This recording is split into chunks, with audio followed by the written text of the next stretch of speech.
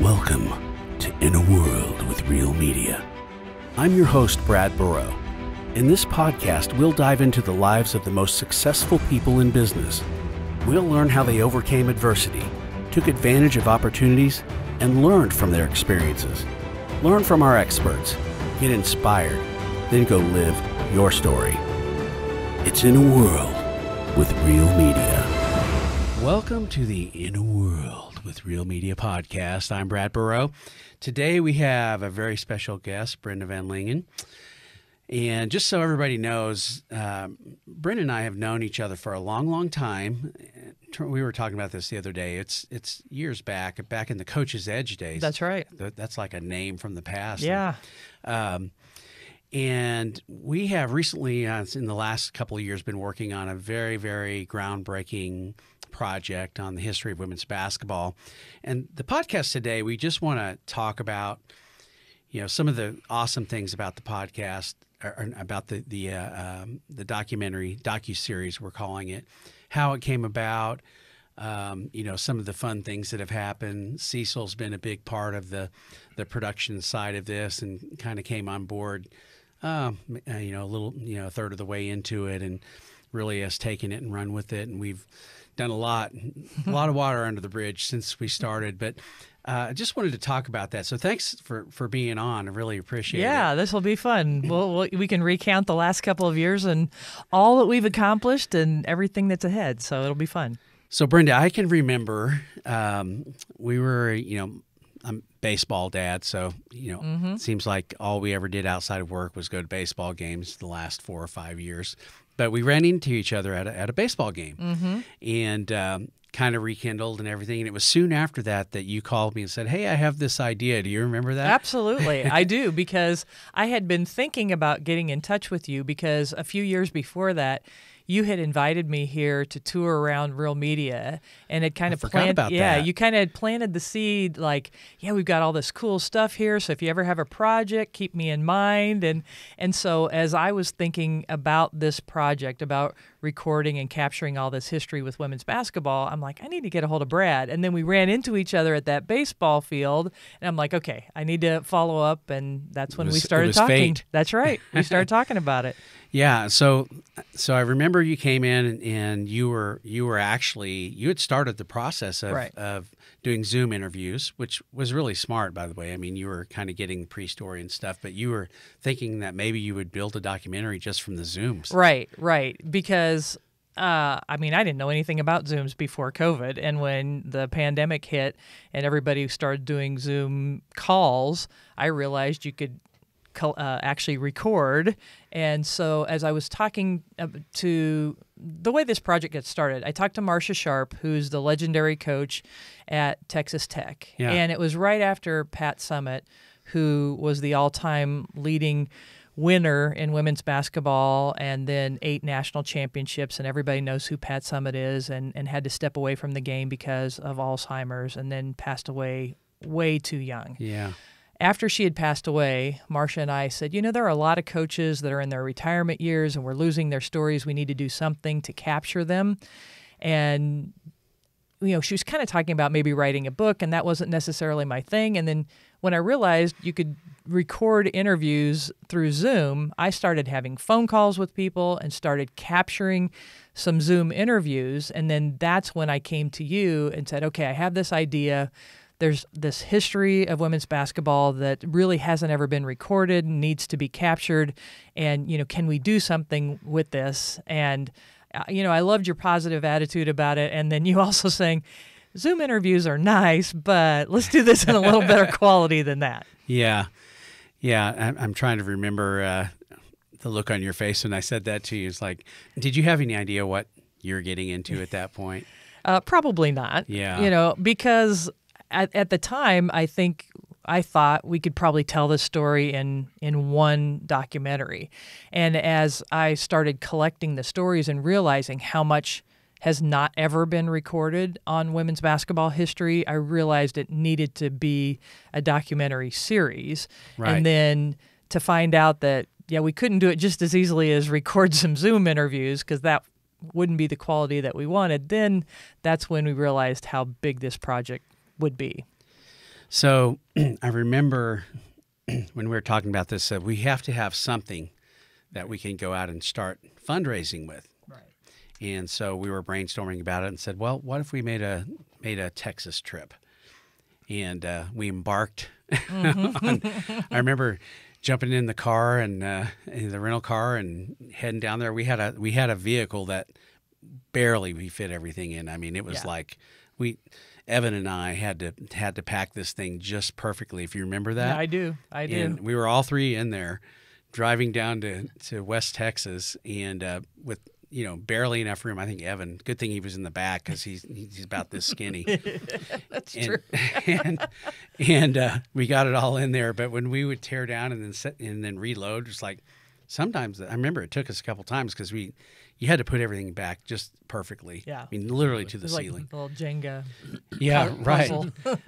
but I remember being at Wayland Baptist, and just you could immediately tell that there's a sense of, I don't know, it just had a really cool feel, and you knew you were capturing stories that were really, really important. Do you remember that feeling? Absolutely. Going in there and seeing the history at Wayland, and that was the kickoff of the whole thing. Yeah, it was such an important program in the history of women's basketball that some people know about, but most people don't.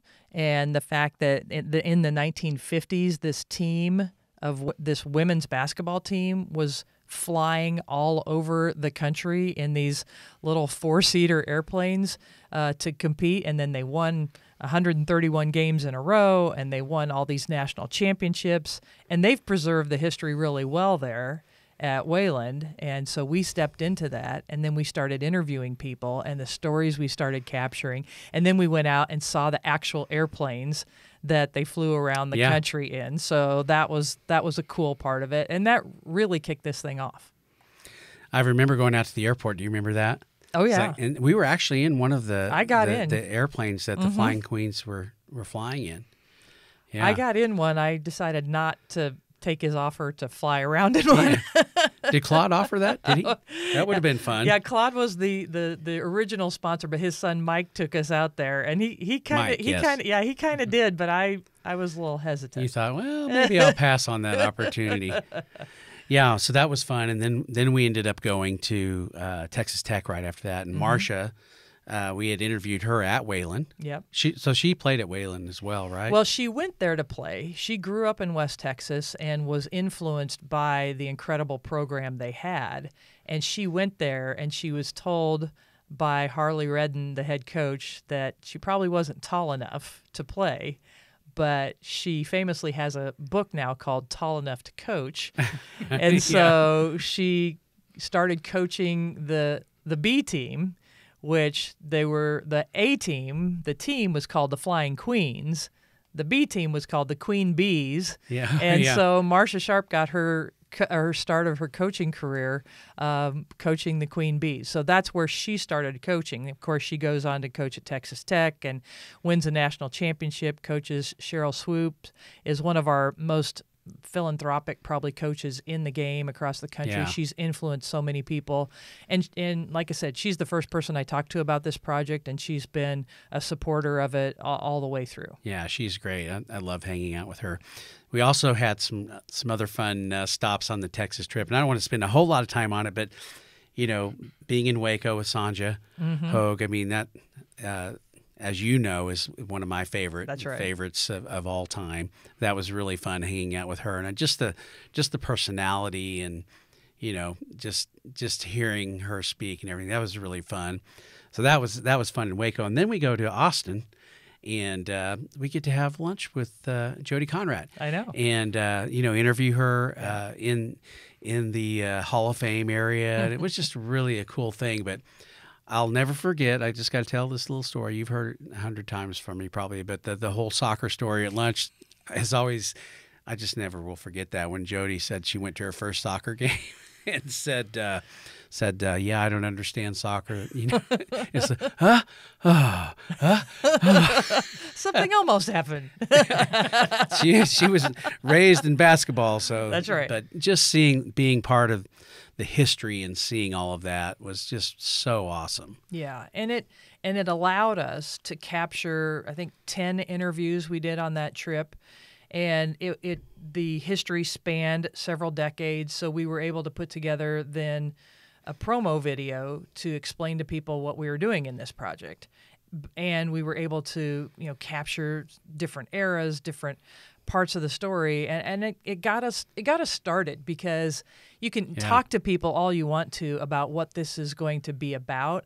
And the video that you helped produce, we were able to launch a website, ifnotforthem.com, and have our promo videos, a short one and a 6-minute one. And it really got us going to raise awareness and start raising money to make this thing happen. Yeah. That trip I'll never forget that trip. That was a fun trip, and got us started. Brenda, can you talk about, and Cecil, I'm going to get to you shortly here, because you're kind of, as we're moving we're going down chronologically. The timeline here. Yeah. But talk about the importance of documenting history. I mean, we talk about that in Dallas. You talk about Title IX, women really fighting through, to be seen and for the sport to grow and all that stuff. Talk about how important it is for people to understand the women that really fought those battles. Yeah. It's an exciting year in women's sports, women's basketball. This year at the national championship game that was televised on ABC, 10 million viewers watched. Yeah. It's a record-setting number of viewers that are embracing and enjoying women's basketball and women's sports in general. And if not for them, if not for those that broke barriers and changed social norms many years ago, we wouldn't have what we do today. Yeah.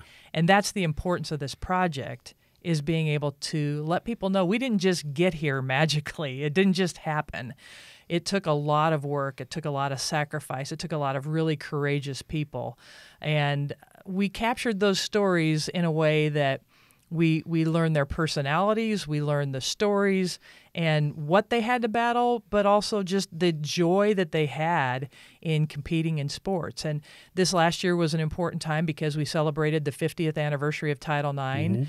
But many people don't know it was the 40th anniversary of the NCAA sponsoring women's sports. So what happened in that 10-year gap? And so our docuseries will tell the stories of what happened in that time. There were women before Title IX ever passed that got opportunities, and those that had opportunities became the leaders when we needed them the most. When the NCAA was not interested in women's sports, they had to form their own organization. And when Title IX was passed, and not even originally had anything to do with sports, it was about educational opportunities. And when it was realized, well, yeah, sports are part of the educational process, those women stepped in and really battled for it to be implemented. There was no college women's sports when Title IX passed. Not really any to speak of, maybe a few pockets here and there. But it took those women and the men that supported them, and that's a big, important part of this story too. It took those people working together to establish the foundation for what we now enjoy today. Yeah. A little side note, too, we actually interviewed both coaches from the national championship game. That's right. How about that? Yeah, and we did not interview very many, if none more than that, like current coaches. But Lisa Bluter at Iowa, the University of Iowa, and the state of Iowa has such rich history, so we were able to capture her perspective. And then Kim Mulkey, who has been a part of the history of this game for a long time. She was on the Louisiana Tech team that won the last AIAW championship before there was the breakaway to the NCAA. There was still another AIAW championship after that, but the one with all of the teams involved. And she was on the first NCAA championship team as a player. And then, of course, she's won championships at Baylor and then now at LSU. And we were able to interview her and get her perspective on history. But the most burning question I have for Kim, though, is actually for Sanjay, is what does she think about the way Kim dresses? What do you think the answer would be to that?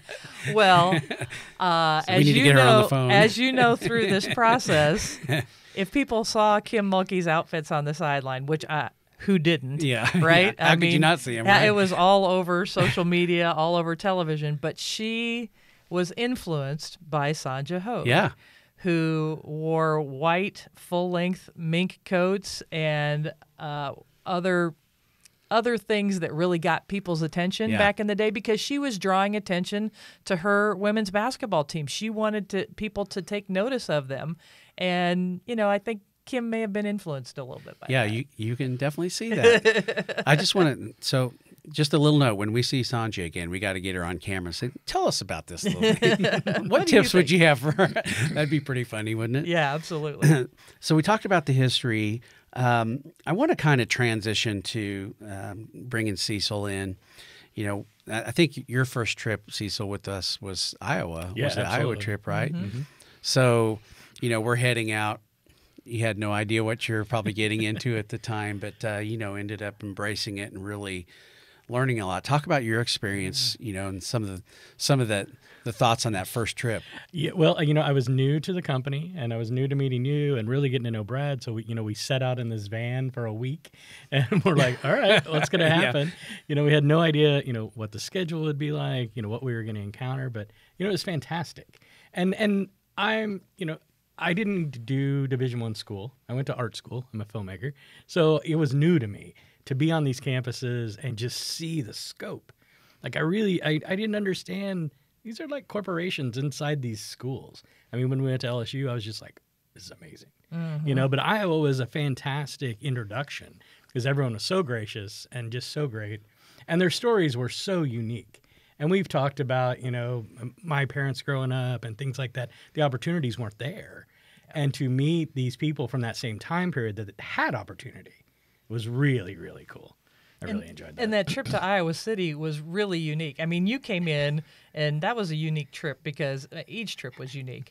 But besides all day at the Hall of Fame where we did the interviews, then Jan Jensen, who's the associate head coach for Iowa, her grandmother played and was a scoring champion in 1921. Absolutely. Over 100 years ago.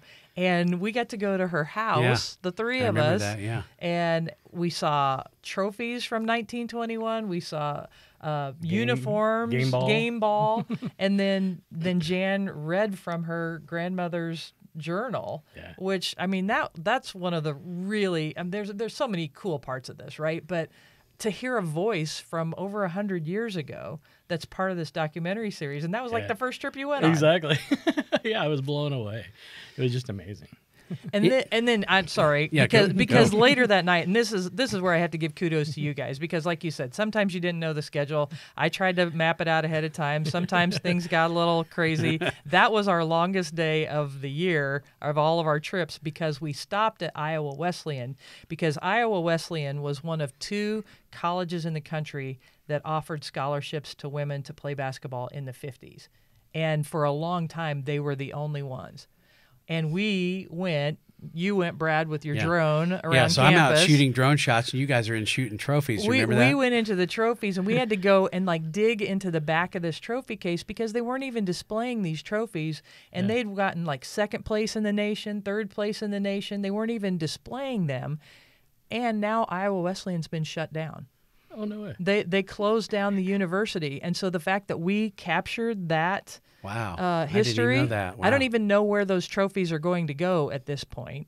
But we got some really important history on a lot of our trips. But that one, late at night, that we decided to stop at and then drive 3 more hours over to Illinois. Yeah. But that was a really important stop because that university is closed down. Wow. And they're missing trophies. I mean, they could be in that case and no one would even know. Yeah. I mean, we probably photograph things that people haven't seen in 40 years. Yeah. Or longer. Yeah. But that's what the the trips are kind of like. We would just be capturing as much content and, drone shots and B-roll, do the interviews, set up the cameras, one of the things that Brenda and I talked about when we first started this is the idea that we would capture all of this in really, really high resolution, high quality. So it's going to hold up for a long, long time, and I think we've accomplished that. Yeah, you definitely future-proofed all this footage for historical archives and, just the way we approached it with a 2-camera setup. and lighting the ladies. It was a very interesting. Sometimes were challenges. Yeah. Sometimes there was a hurricane would roll through, or you never knew what would happen, but it always just turned out. Cecil and I have talked about the rain.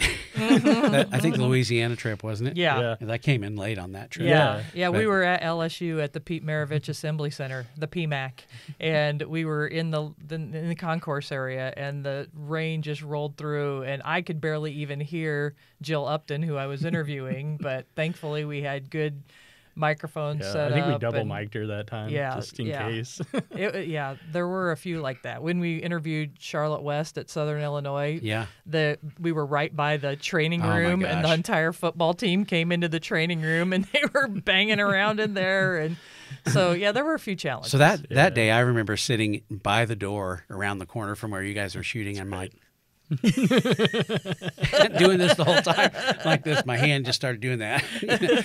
But and they're like, oh, sorry, but that's where we wanted to shoot, because remember Charlotte's picture was on the wall right there. Right. But those kind of challenges. I also think about Billy, that we were able to spend time with her. But do you remember, I remember multiple conversations that you and I had, Brenda, about, okay, how can we do this to try to keep her safe? Yes. And that's the only interview that I've ever done where we set up the cameras and then went to another room while the camera was rolling. Yeah. Crazy. Yeah, you're talking about Billy Moore, and she was our first Olympic coach when women's basketball was introduced into the Olympics in 1976. She grew up in Kansas, in Topeka, Kansas, and actually won a national championship at Cal State Fullerton before that. But she had been battling cancer for the previous 15 years. Yeah. And we had wanted to go out and interview her the year before, November before. Maybe we were going to do it at her house. We were going to do it at her house. Yeah. That's right. And she called and said, my back is hurting so bad I couldn't even sit up for an interview. And so we canceled that trip because I wasn't going to go out to California and interview a bunch of people and not interview Billy Moore. Yeah. So we rescheduled, and she just kept having health challenges, and she said, I can't even be around people. My immune system is so compromised. And so I presented to her. I said, what if we were able to find a place that we could set it up? We would all leave the room. I'd even interview you through a Zoom, through a computer, so that we could capture you with our high-quality cameras and audio and everything. And she's like, oh, you don't have to do that. And I said, it's really important, Billy. And so we were able to talk her into it, and we found a hotel near her home, a suite, and that's how we set it up. And I'm so glad she passed away less than 3 months after we interviewed her. Yeah. And when I had walked her down the hallway and talked to her, she told me, my cancer's back and it's not good. And so I knew when I interviewed her that day, when we interviewed her, that was probably going to be the last interview that she ever did. And the fact that she sat there for 2 hours, wasn't it? Almost 2 hours, kind of leaning against a couch because of the pain that she was experiencing. Mm-hmm. And you guys had it all set up so well, but I'm so thankful that we did that. Yeah. And that was a unique situation. I don't know that I've ever done anything quite like that. I don't know if you have, Cecil, but typically when you're shooting an interview, you don't want to leave that camera. But we actually did it. Yeah, I was in the bathroom with the monitors, and we had the door closed, but I could talk to everyone. So if there was anything, I'm like, hey, Brenda, do this, do that. But yeah, I mean, that's production on the road. You figure it out, and an important interview like that, you just can't pass it up. Well, and I mean, she didn't. Legend. If I remember correctly, Brenda, she didn't even grant ESPN or any of the other networks interviews. We were the only ones that she allowed to do that, right? That's right, because she had told me, I've had a few other people ask for interviews, and I just can't do it. And the fact that I had been talking to her for a year and a half before that, and I had done a Zoom interview with her. Yeah. So we had a Zoom interview in case we never were able to do this, but we wanted to get that in-person interview. Yeah. And she told me some specific documentaries that she was not able to be interviewed for, and so to be a part of ours was historic. So just another reason why, if not for them, is special and important. Yeah. I mean, her what she said, I mean, you're not going to replace that. No. That's amazing. That whole trip to LA was fun.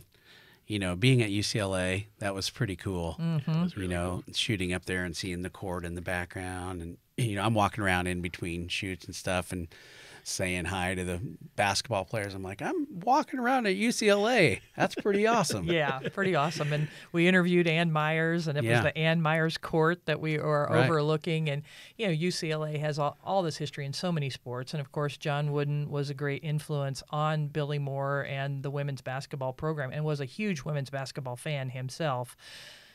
But one of the interesting things that we found out through research and then through that interview process is the one national championship that the women's team won, the trophy's been lost. And when we it's at Iowa Wesleyan. That's what we were looking for. we were hoping we'd find it in that case. Right? Well, one of the players for that team that won the national championship in 78, if I'm not mistaken, I think it's 78, went on, Anita Ortega, to be one of the head Los Angeles Police Department chiefs, commanders, can't remember exactly her title. But when we told her that, she's like, we're going to launch an investigation. That's the next documentary. Yeah, exactly. I think if anybody could get it done. That's what I'm saying. Yeah, absolutely. The search. One of the things, Cecil, that you and I talked about that kind of touched us is seeing the countenance of people change, when they're starting to interview. And, they're happy. Most of the people that we interviewed were happy to be on, we're thrilled about it. But you would see their memories start coming alive. Yeah. It's like, oh, I'd forgotten that, or I'd forgotten that. And then seeing that on camera is a pretty cool thing to witness. It was like this twinkle, but just like Patsy Neal was one that really stood out to me. Excuse me. When we were interviewing her in Charlotte, and we're having a great time. She's awesome, but she was kind of in ill health, so she was kind of staying away. But once the interview started, it was like a glow, and she became 18 again. Yeah, and you could just see it. And there were many of them. A lot of the ladies. Betty Weissman in Nashville. She was another one that she started telling those stories, and she was just like, "Oh yeah, that's right." And it was countless, and it's so cool because you don't think about that. And honestly, something personally, I've been making myself think about those things. I've been like doing exercises to remember 20 through 30, what happened because of these ladies that we've talked to, as to not forget my own memories. And they, it just energizes them, and they're just alive, at a time when you might be in a nursing home or kind of forgotten, right. But yeah, it was amazing. And Patsy gave us all books that she'd signed, so that was really neat. So, well, and even I think about the Final Four, when being up at the Final Four, and we had some pretty amazing women come through up there. Another deal where we're shooting you weren't I didn't part go on of that trip, one. Yeah. That was me and Evan, I think, on that one. But we're shooting in that room, and I'm trying to remember the lady that did handled the ball. Molly, Machine Gun Molly. That's yeah, right. That's right. Because she was at Dallas, and I Yes. think. But just seeing some of those things, and the I'm trying to remember the lady also that is in the WNBA in management now. But just hearing those stories. And I think you're talking about Lynn Dunn, who is the that's right. GM Lynn of the Indiana Fever. Right. Yeah, some of her stories. And Mel, she was a pistol. no doubt. In a good way. That's right. That's right. And that's what, your point about, the countenance of their face as they tell the story, as they told the stories. They became that younger version of themselves, and you could see it. Yeah. And they, who knows the last time they had opportunities to tell those stories. Or even think about those Or even things. think about them. And there wasn't a big media presence when they were athletes or coaches in those early years. So to be able to talk about those stories, I think they were just so excited to be able to share them and share them with generations to come. That's what's so exciting about this docuseries is being able to preserve and share that history. Another thing that I wanted to bring up was our trip to Oklahoma City. So Nancy Lieberman, that was pretty neat. One of the only trips, maybe the only one where we just shot one interview. Right. and if you remember how hard we had to work to kind of get that scheduled and, get her schedule lined up and ended up being a great interview. Yeah, we had hoped to have her come to Kansas City, and her schedule didn't allow. And when we had done the Texas set of interviews, we were really focusing on those 50s and 60s years. And so, Nancy Lieberman played for Old Dominion in the late 70s and won a couple of national championships.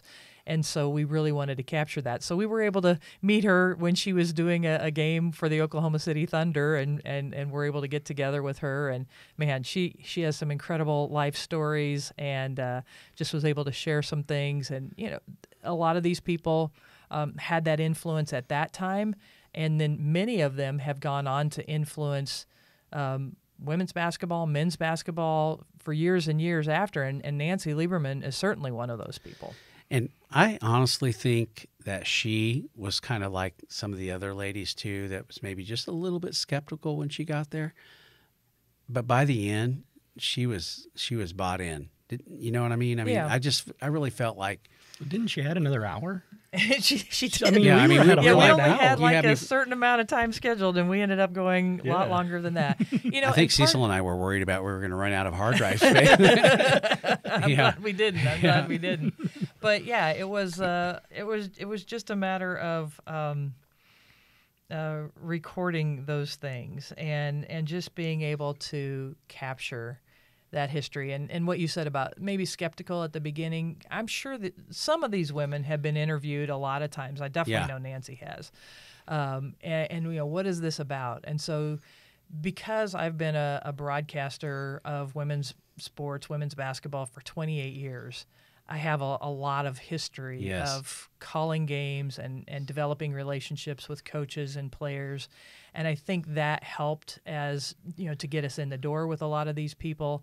But also, as I sat down and spoke with them, they felt at ease to really tell their stories. Yeah. And that was a really cool part of it, to be able to draw that out of them. And they knew it was a safe interview. I wasn't going to bring up something controversial or grill them on something. They knew that it was a safe place to tell their story. One of the things that I noticed several times is that I think when you're interviewing somebody, they would be, maybe a little guarded, but then they realize how much knowledge that you have and how prepared you were. Mm-hmm. I mean, kudos to you. I mean, the stuff that you know about the history of women's basketball is amazing. And that would show up, and they'd be, even things that somebody had lived through that couldn't remember, and you would help them remember it. Yeah. That was amazing. Yeah. And I mean, I've always took pride in having a good knowledge of the history of women's basketball. Heck, my senior year of high school, I wrote my senior paper on the history of women's basketball. And, at that time, the history wasn't nearly as long as it is now. But I've gone back. I still have that paper, and I have some of the people that we interviewed in this docuseries were in that paper that I wrote my senior year of high school, which, not to date myself, but just to kind of provide context, is 1983. So the time period, were the decades before that. So we interviewed some of them. But in my history that I wrote at that time, I didn't know anything about a lot of these women. And that's the important thing about this project, is there was not great media coverage in the 50s, 60s, and 70s.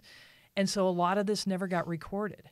And so the way that this history is now being captured is by us going and doing these interviews and capturing it in this high quality way that it can be preserved for the future, because there's not a lot out there. There might be a few scrapbook photos or newspaper clippings, maybe a few videos that we found, but mostly it's these women recounting these stories that is going to be the history that is preserved. And it's one of the very important things about this project. Yeah. So I want to transition to Dallas a little bit, and talk about that. I mean, we could talk for hours about things that have happened over these last 2 years. And I also wanted to talk about Denver too. That was a very interesting trip too. Mm-hmm. For me personally, it was interesting because that was the first trip after I had COVID, and we don't need to go into that, but I was a little freaked out going to Denver because of the altitude. Yeah. you know, and here I am coming out. But it was just such a great trip, and we had such a great time, and just being a part of all that's really, really cool. But talk about Dallas a little bit. So we go down to Dallas, and I had no idea what to expect, but here AT&T gives us this incredible theater. We have, where Cecil and Cecil was working, pretty much around the clock to get this edit done. We did 3 or 4 minute versions of each of the 10 episodes. 4K, high resolution, get it down to them. They test it, and then we're coming down to Dallas to see this. And that event couldn't have gone any better. I mean, it was so awesome. Yeah. Just seeing everybody in the theater, seeing those images up on a really, really great screen. It looked amazing. Seeing everybody respond. Talk about your feelings about Dallas. Yeah, it was so cool to be able to share what we've been working so hard on the last couple of years in that setting.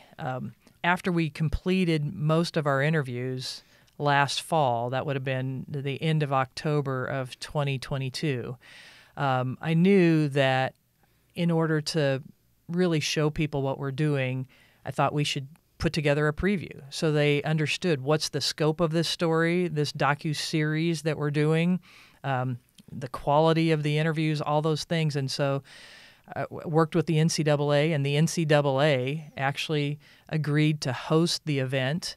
And the fact that, I said, now we aren't always real flattering of the NCAA in this docu-series. I did. Oh, okay. I said, I just want you to know it's not always painted in the best light. And they're like, we know our history, we understand. And so the fact that they hosted it was amazing. And as part of the Women's Final Four in Dallas, the 50th anniversary celebration of Title IX, and then, as you mentioned, AT&T headquarters are there, and we were in this incredible theater, and I was down there the day before and watched it on the screen, and it brought tears to my eyes because it looks so good on that theater screen. And so we invited people that we had interviewed. We invited people that had contributed to the project so far. We've set it up as a nonprofit production so that people can make charitable contributions. So we invited those that made contributions, and then some other special VIP guests, and we filled up this 170-seat theater, and we had so many guests that there was an overflow area and this really cool digital wall out in the other area where there were probably 75 to 100 more people watching in that area. Yeah. And so just to see the images on those cool screens and have those women and the men that we interviewed watch themselves and watch the story unfold. And the feedback that we got was, we had an idea that this was going to be a good project, but wow, this is incredible, and it looks so good, and the stories that you captured, and this is amazing, and just the responses that we got. It was so exciting and so cool. And, we still have to raise the money to produce the full series, every episode, but we've got a lot of momentum and some interest, and anybody that's interested in helping us preserve and share these stories are welcome to join and be a part of our team. But that event in Dallas was just, it was one of a kind. I mean, probably that group that was assembled, just one example real quickly, Marion Washington, who coached at KU for so many years, was a part of the first national championship in 1969, and then she got invited to be on the U.S. national team. She was one of the first 2 black women to compete for the U.S. on a national team. She was told, and their team was told, they would be preparing for the 1972 Olympics to play basketball. A woman named Alberta Cox, it was from Raytown, Missouri, so right here in the Kansas City area, was the coach. They trained for 7 months, and then they learned that women's basketball would not be in the 1972 Olympics, and they were all crushed. But 5 members of that team were in attendance at that event in Dallas, and it was the first time that many of them had seen each other since back in 1971 and 72. Oh, Yeah. I didn't And realize that. so they were like, Marion comes and grabs me and she says, "These are my teammates. These are my teammates. I haven't seen them for so long." And I said, "I know. I've interviewed most of them. They're Yeah. part of this story." And it gives me goosebumps right now. And that's one of the pictures that I posted on social media since then. It was one of the really special things of that event was bringing back, some of the members of that team. Yeah. That a lot of them went on to influence women's basketball in many different ways, and Marion Washington was a big part of our history in women's basketball. I also want to talk about Bessie. Oh yeah, So she was very interesting at Dallas, but flew all the way to Kansas City, by the way, to get to do her interview. And I know you remember it, but that we had to make some arrangements for that to happen. Mm-hmm. I don't know if you remember all the details or want to talk about that, but Mm-hmm. flew from the East Coast, right? Yeah, all from the way here by Washington, D.C. herself. Yeah, And I think it was her daughter helped her, maybe? her niece. Her niece, okay. Yeah, I have to give Belinda the proper credit. Right. But helped her do that. She did it all in one day. Yeah. Flew in, did her interview, and then flew out that night, if I Yeah, remember. the next morning. Next But morning, yes, okay. Yes, uh-huh. But then we get to Dallas, and her whole family's there. And I don't know that she kind of really sensed what this was all about until Dallas. Yeah. And then she was like a celebrity. She was a total celebrity. I mean, yeah. Well, I told Brenda earlier, we were in the lobby where they were projecting it on the big wall. And we're just talking, and she's kind of like, I don't know. And that image of her came up on that screen, and she's like, "Would you like to hear about the first time I got paid as a coach?" And 20 minutes later, I'm like, I gotta go. It was amazing. She is an amazing person, and she's one of the people that I didn't know about when I started this project. And Valerie Still, the all-time leading scorer and rebounder still in Kentucky basketball history, men's or women's, brought her to my attention. And it still took a long time for me to even find out where she was now, if she was even still alive. Yeah. And was able to find her and then invited her, as you said, to come to Kansas City so we could interview her. But her story is amazing. It's one of the most amazing stories in this docuseries. And I won't give it all away because I want people to contribute watch it, and right, watch yeah. it eventually. Right. But she played tennis on the tennis circuit, the Virginia Slims tennis circuit with Billie Jean King. And one of the fun parts about the weekend, you guys were already gone. Yeah.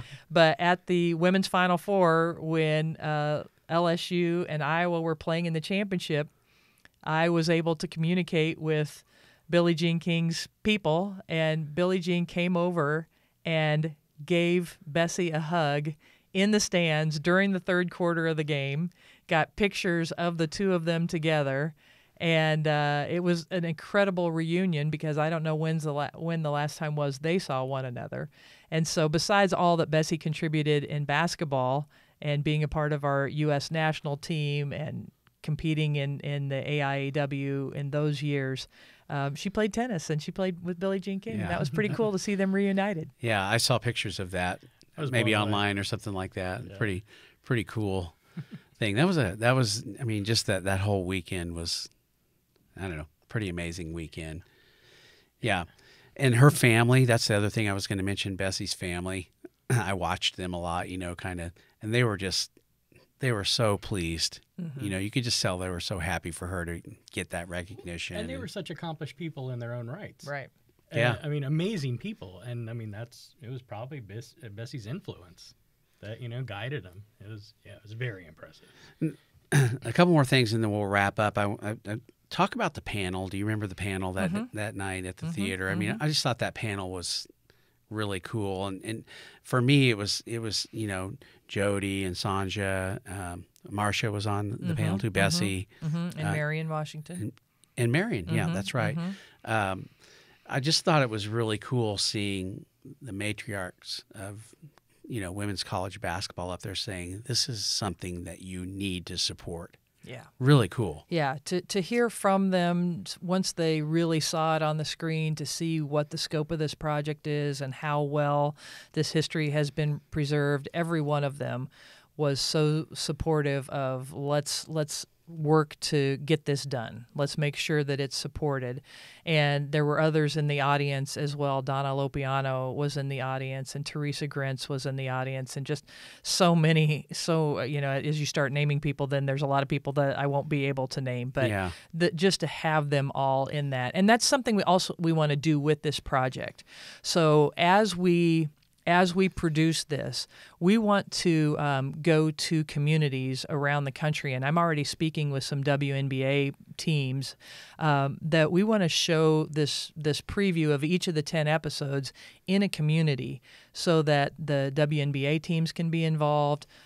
Corporate leaders in those communities have a chance to interact with current players and coaches that are having such an influence, but also get the history of how we got to where we are.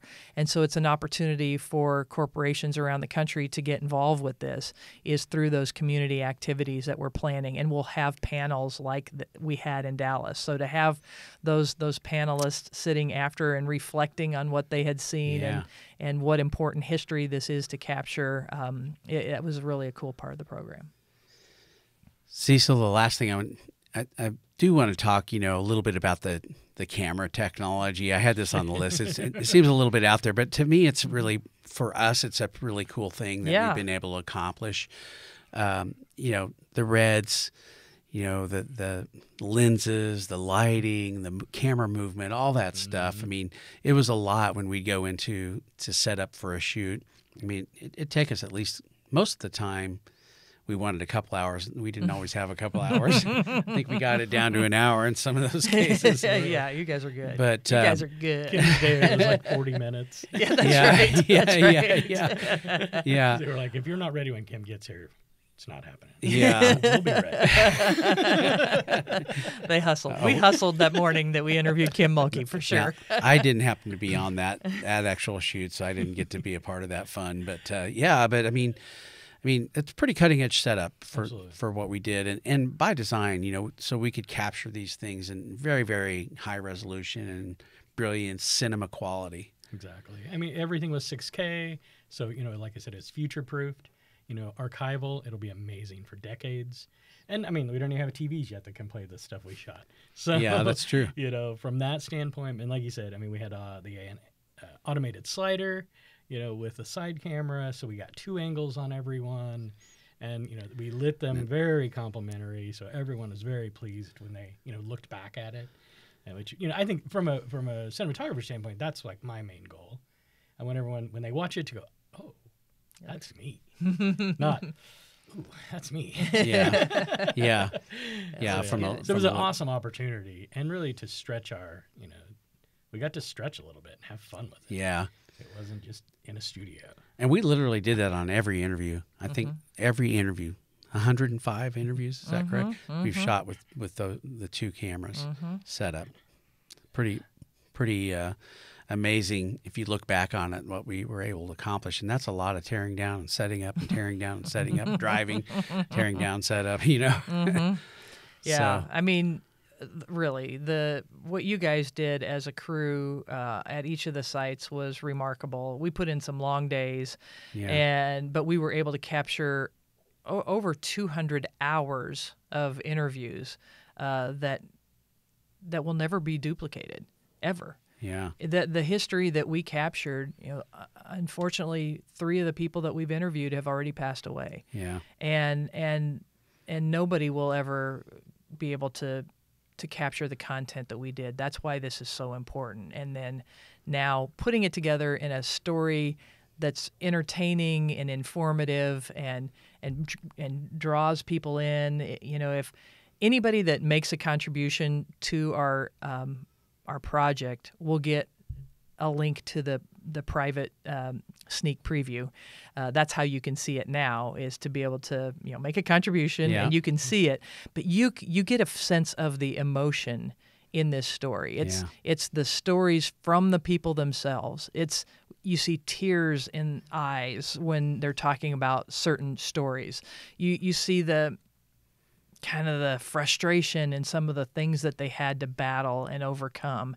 And then you hear the laughs and the fun and oh my gosh, I can't believe, what we did or what we were able to overcome. It's an incredible compilation of stories that we're going to be able to put together in this final docuseries. And I'm so proud to be a part of it. I'm so proud to be your teammates on this. Yeah, and I us appreciate too. all of your help. And this is pretty special.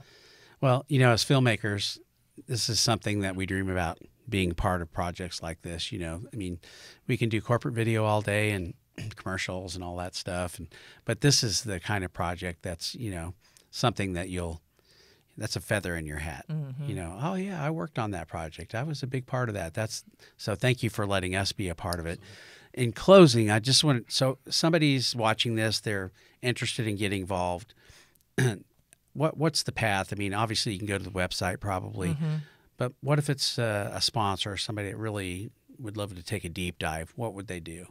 So ifnotforthem.com provides a lot of information.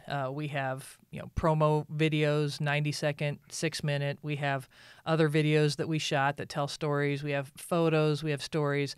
But then there's information. So if you're let's give different layers. If you're just a person that's interested in this, you love women's sports, you love sports, you want to do something to be a part of our team and help support this, you can make a charitable contribution right there through the website.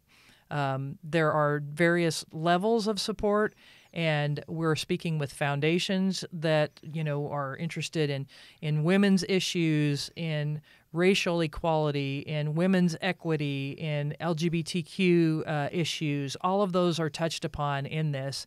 And so if you know of somebody that wants to help support preserving these stories, they can also go through the website and contact me. And then if it's a corporation, there's an opportunity you can sponsor an episode. You can be a presenting sponsor of the entire docuseries. There are different levels of participation, and if you have the ability to put my email address across the bottom of the screen, or it's brenda.vanlengen@gmail.com, or you can just go to ifnotforthem.com, and there's a contact button. You can contact me through there as well, and or through Real Media. Get in touch with us through Real Media. And there are opportunities. Like I said, we're having some conversations right now. There are some people, some entities, some corporations that are interested, and it's just a matter of finding the right ones to all come together. And so if you want to be a part of this, there's still time. And, we'd love to have people that can help us preserve and share this important history. Yeah. And it's still, we've got a lot accomplished, but we still have a lot to do. To go. Yep. The post-production on these episodes is a lot of work, but they're going to be amazing. And they're going to really impact people for a long time. And so it's very exciting. So we'd love to have you involved. If you're looking at the camera right here, we'd love to have you involved. And thank you for joining us today, Brenda. It's I knew this would be easy. I feel like we're leaving a lot of stuff out. We may have to do a second version, but this is so much fun, and we have more fun coming. And it's it's going to be awesome putting all these together and just seeing people impacted by it. It's to me the most exciting thing. Yeah. So this is the In a World with Real Media podcast. Thanks for joining us. Be sure to subscribe so you get a little ding on your phone every time that we put a new podcast out, and we'll see you next time. This has been In a World with Real Media. Thanks for joining us, and be sure to subscribe on iTunes and follow Real Media on Facebook, Instagram, and LinkedIn so you never miss an episode.